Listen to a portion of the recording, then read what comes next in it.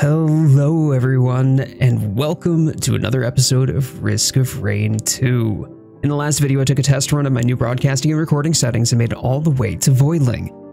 If you haven't already watched it, you totally should, because it was such a vibe, and you can find these recordings live over on Twitch at twitch.tv/CoyoteWildfire. So I finally set out to tackle Voidling once and for all. You should get good, Coyote Wild streamer. Don't you have like 1 billion hours in Risk of Rain? My grandma beat Voidling first try with one arm behind your back. No.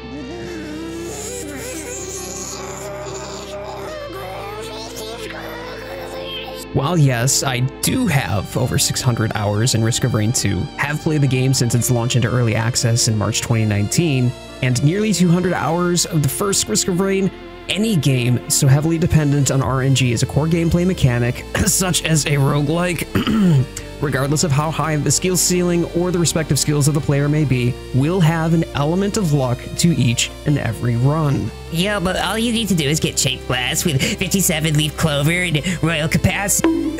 Easy there, Eyeball Paul. You're talking about an ideal situation in a vacuum where a very specific set of circumstances have met just right in a game that literally has the word risk in its name. By no means do I consider myself an expert at the game, nor do I pretend to know all the ins and outs of every aspect of what goes into the game's mechanics to the finest detail. Please bear in mind, I'm merely giving you the takeaways from my own experience and sharing with you the factors that took Risk of Rain from another roguelite RNGesus facsimile to a truly magical gameplay loop that's held my attention for more than just a few runs. We already understand that the game gets harder as the game progresses. With a game that guarantees little between run to run and provides only the slightest modicum of control by which to change any given circumstances you find yourself in, you need to focus on what you can control. Which leads us to lesson 1. Agency is everything. While reaching Mithrix and beating him once or twice when the stars align and you're stacked with ATGs, bands, clovers, meat hooks, ukuleles, and a nice Dios or two is certainly an accomplishment to be proud of, we can't guarantee such an ideal kit every run. So instead of telling you all these builds and combinations or stressing about the best items you need for every run to maximize your EP and credibilities, you drop your Magnum Gamer Dong on Mithrix like a dig bick in a locker room. I'm instead going to share with you what these runs have taught me, such as take a minimal amount of time looking around the level for loot. You can control how far you've allowed the difficulty slider to slip just by keeping an eye on that timer. Or, scrappers are your friend, but only use them when you're confident enough to know that you don't need the effects of the items scrapped. Remember, a scrapper consumes the entire stack of the item you select, which is great, up until you realize that the majority of your DPS came from all of the first hit crowbar damage that you were dumping into your enemies, and now you have a pile of scrap in your inventory waiting to reach its full potential. In the event that you see a printer for an item that you absolutely need for your build, but let's say you don't have any scrap, print a couple anyway. Although there's a chance that the printer will consume a valuable item, the trade-off is that you're printing for a more valuable item that you know will be essential to your run. And finally, target priority. The easiest and most accessible thing you can control is the enemies you kill. When faced with hordes of mobs, and oh buddy do they mob, an ever-increasing difficulty, limited range of movement during a teleporter or event, and a director that likes to choose the most inconvenient time to drop a herd of bighorn bison, threat assessment is essential. If your boss is a beetle queen with beetles, beetle guards, a few lesser wisps, and an overloading brass contraption, you better believe you're going to focus on that electric bellboy, because one spiky ball to the bum and your run is done. Lesson 2. Consistency is king. Staying vigilant to maintain situational awareness will keep you grounded steadily throughout your runs, regardless of your kit. You can find yourself reliably dropping Mithrix on Monsoon when you keep yourself consistent from level to level, run to run. Find a character you like most and are most comfortable with. Build upon that and stick with it through multiple runs. What characters are objectively better is less important than becoming proficient at 1 or 2 characters, and any character has the potential to have a killer run. Also, tend to favor spending your money on items that will last. Chests, for instance, where you're guaranteed to keep the item in your kit for the duration of your run until expired or scrapped, instead of things like chance shrines or drones. Lesson 3. Efficiency, efficiency, efficiency. Any seasoned veteran will tell you that clearing a map of all loot almost always wastes more time, thus translating into higher difficulty, than the effect of the item would benefit you. Cut your losses and aim to be out of a given stage between the 5 to 6 minute mark. Use things like Shrines of Blood and Shrines of Combat earlier in your runs to get that added boost of gold while you wait for the director to spawn enough enemies to buy loot. Kill enemies as you navigate from place to place, and do not wait in one place for enemies to spawn just to get the added gold for this one chest you found. Make a mental note of the location and return later. Additionally, you can find clever ways to make the most efficient use of your time, like waiting until the end of the teleporter event to open the chests that are near it, or returning to the one that you made the mental note of. Lesson 4. High risk, high reward. Pushing yourself to be comfortable in less than ideal circumstances will help you more readily adapt to situations and make faster judgment calls. The more adept you become to playing aggressively and pacing your decisions against the tick of the timer, the more you'll be able to discern moments where you need to pull back, play defensively for a moment before jumping back into the fray. Do things like innovate. Once you're comfortable and confident in your consistency, break the mold from time to time and try something new. Recently, I severely underestimated just how valuable the eccentric vase was until I started skipping pillars on commencement and shaved 10 to 15 minutes off my runs. And die. Die a lot. A lot. Risk of Rain has only 2 outcomes, your win condition or death. But what's the loss if you die? You made a poor judgment call, or you misplayed the cards that were dealt and got slapped down on stage 1 or 2.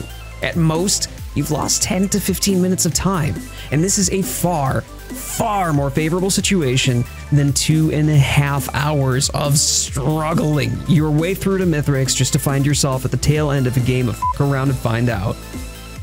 And last, lesson 5. Have fun.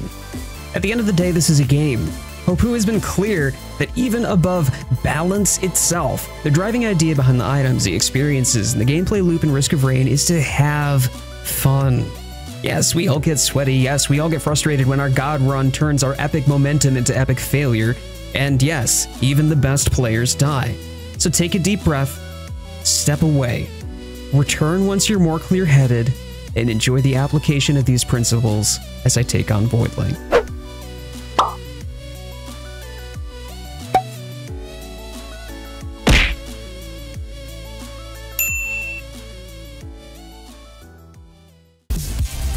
All right, here we go.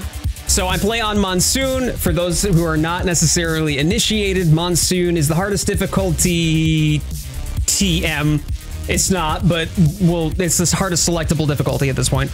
And I do not use artifacts. I play it pretty much vanilla, no mods, all right? What about Eclipse? And there's a mod, which is basically God mod,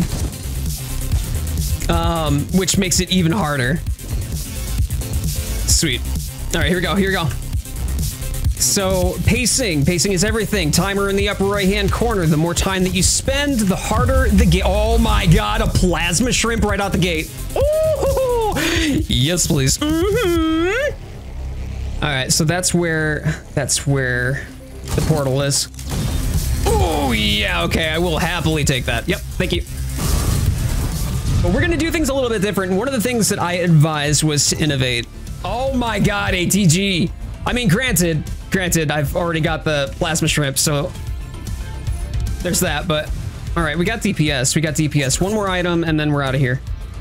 We are ahead of tempo this time. Let's capitalize on that. I don't think so, buddy. Get out. Engineer is a lot of fun. I'm just bad at it. Like, I like Engineer. I'm just bad at it. Oh my. Oh, we're building DPS tonight, folks. Woo, we're building DPS. This could be a good run. Let's go. Okay. Okay. We've got a scrapper.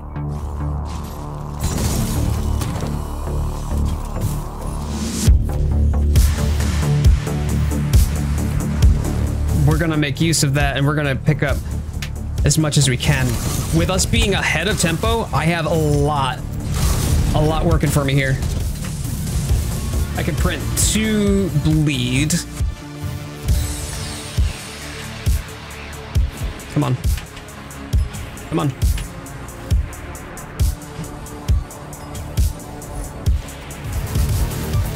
See, less than like what character is better or what character is objectively more powerful. Really what you should be focusing on is just getting proficient at a character.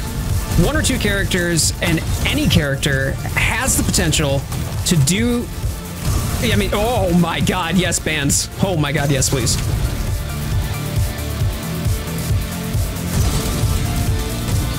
But you have so much potential for any character to get a solid run. Crazy and Iris loves Huntress. Yeah, let's go! Oh, don't you worry. You'll be seeing some Huntress on this channel. Her and Bandit are my mains. Yo, so I actually took a test today. I took a test and it was what character are you? Like what Risk of Rain 2 character are you? And I actually got Bandit. I got Bandit. With where I'm at right now and the pacing that I'm at, it's been working out wondrously.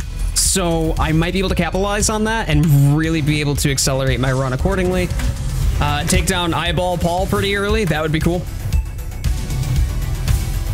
Guarantees me a red. And that is Pocket ICBM. Oh!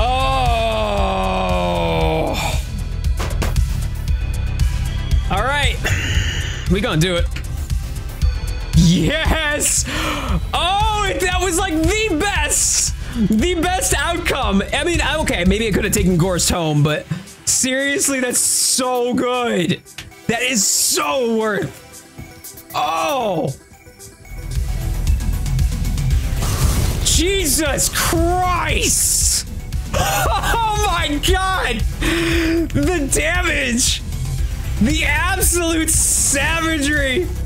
It's so good! The Pocket ICBM causes an extra 2 streams for every missile that you fire.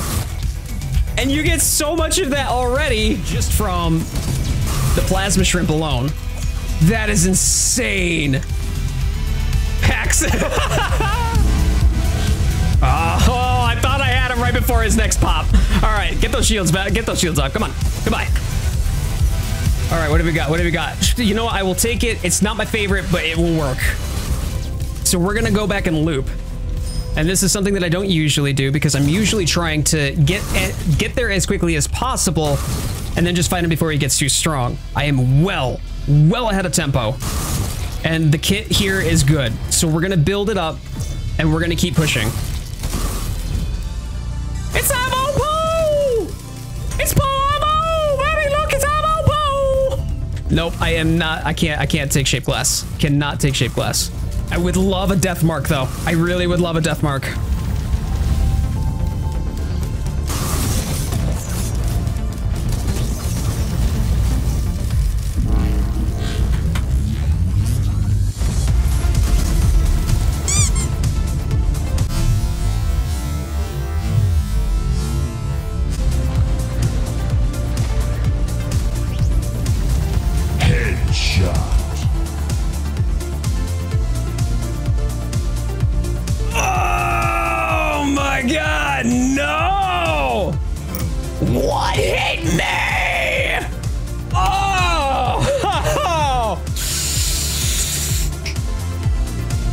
We ain't gonna give this up. Let's go. Let's go. Oh, it got me sweating now.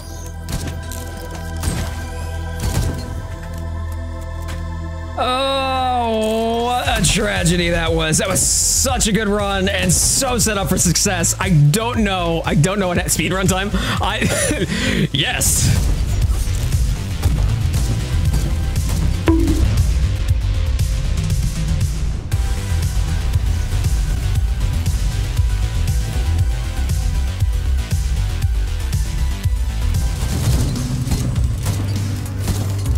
Because if I can get the neural, oh, ATGs and a neural, nice. Okay, this is setting us up for some success here. Let's go. Okay, we've got some of our DPS back from like what we had in the first run. That's not bad, not bad at all. Here we go, golden portal.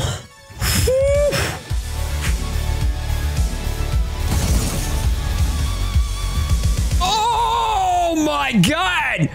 2-ton terror!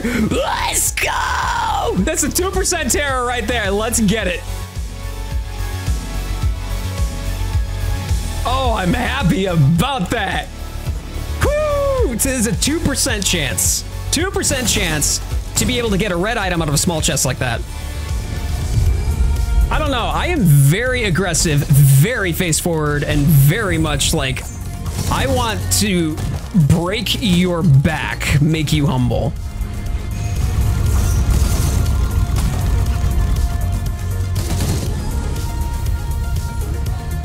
There we go.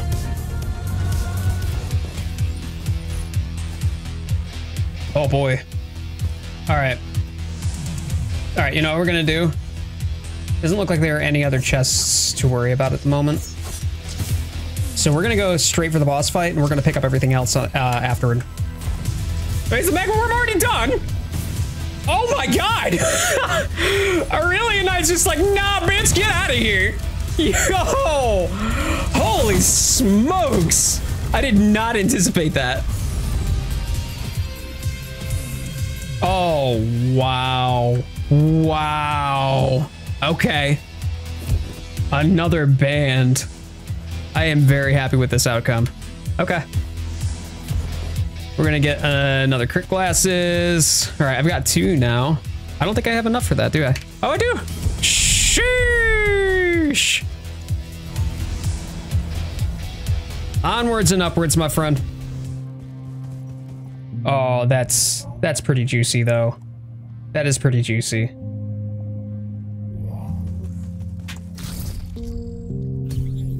Okay. It was a trade.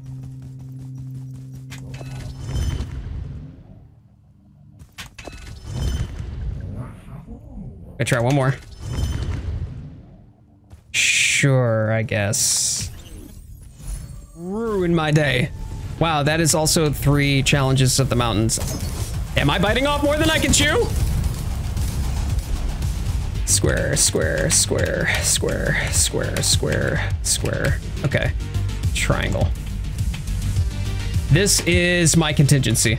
All right. If things go belly up on me. Oh!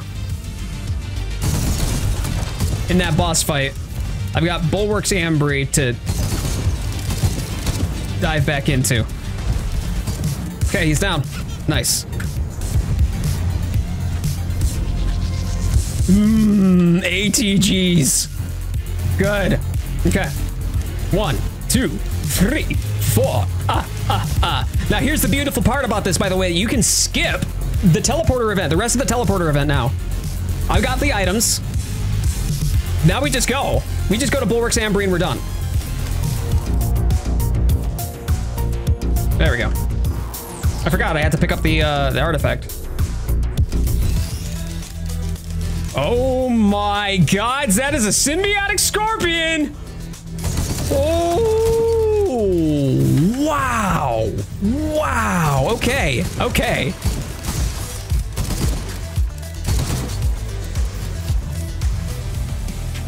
What do we get? What do we get? Come on, please something. Oh my God. We got a Dios. Holy smokes. Got a Dios.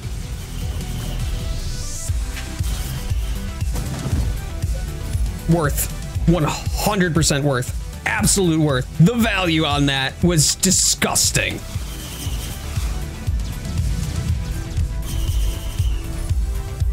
Yes. Yes, please. Oh, wow. Hard Light Afterburner gives me 2 extra charges to my shift. The blink here.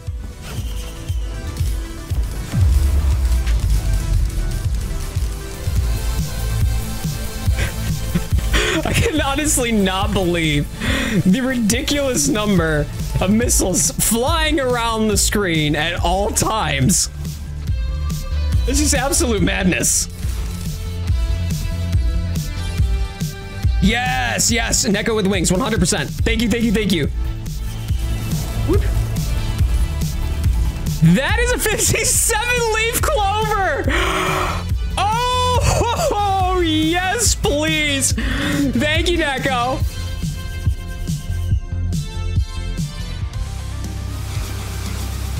But by and large, if you like the if you like the vibe that you have here, you'll like it over there too. I'm so excited. Like, the video is literally done apart from the oh my god. Apart from the Voidling. So if I can Voidling good tonight, then I got a video to produce this week, and I'm excited about that. Bye, Mithrix! Get bent! Oh! Where's... Oh. Where did they go? I can't... Oh! Come on! Let's go! Oh! I'm in trouble. This took a turn that I did not anticipate.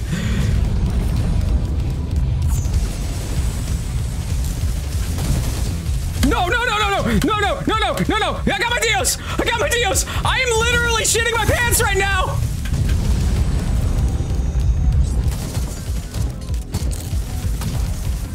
Oh my god! Holy shit. Okay, I gotta get myself some distance. Oh my god. I have absolutely no idea, but here we go. We got him down. Oh, I'm nervous. I'm actually nervous about this.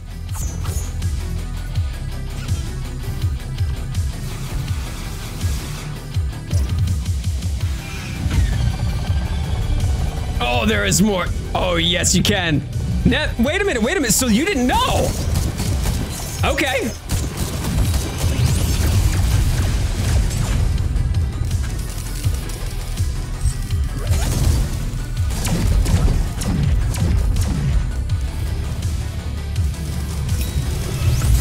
Phase 1, down.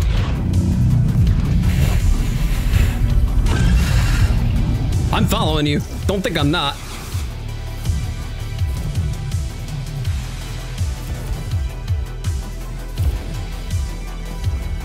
Where are you? Come here.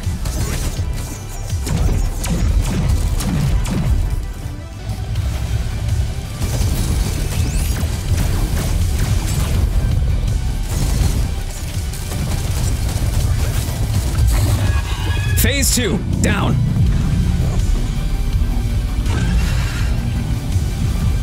Ugh. Where'd you send me? Shoot. Okay.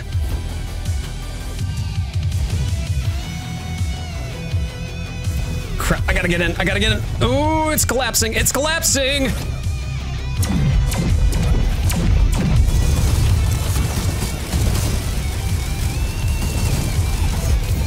Woo-hoo! Phase 3 down! Let's go.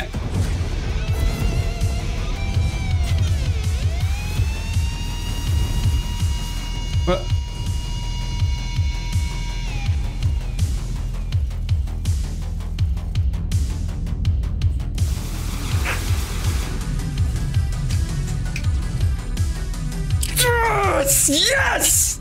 Oh! Oh my god!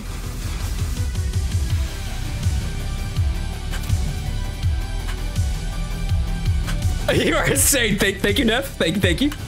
I'll take that as a compliment. Yo, my guys! Woo-wee! Oh, I'm about that. I am so about that. Let's go, folks. We did it.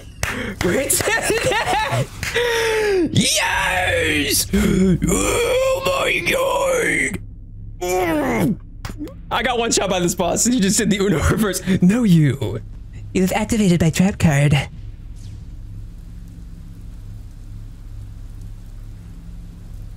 Pack it in, folks. We did it. We actually did it. Oh. I still don't even have all the items unlocked, Nev. Oh my god. I mean, honestly, if you get the chance to actually experience it and play it for yourself and go get it done, like, it's well worth it, especially for moments like this. Tucci over there being like, hi, YouTube! We were here live, YouTube!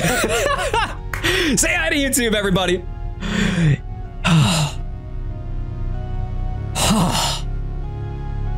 Feel good. I feel good.